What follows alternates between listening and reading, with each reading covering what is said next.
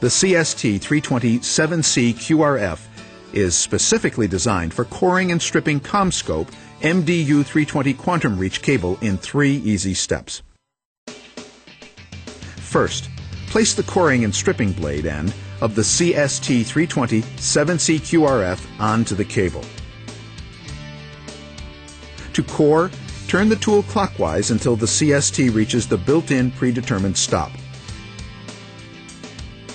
Second, clean the center conductor using the built-in center conductor cleaner on the tool. Place the center conductor into the cleaner and move the tool slightly back and forth to remove all residual dielectric. Third, remove the proper length of outer jacket. Place the other end of the tool, where the center conductor is located, on the end of the cable.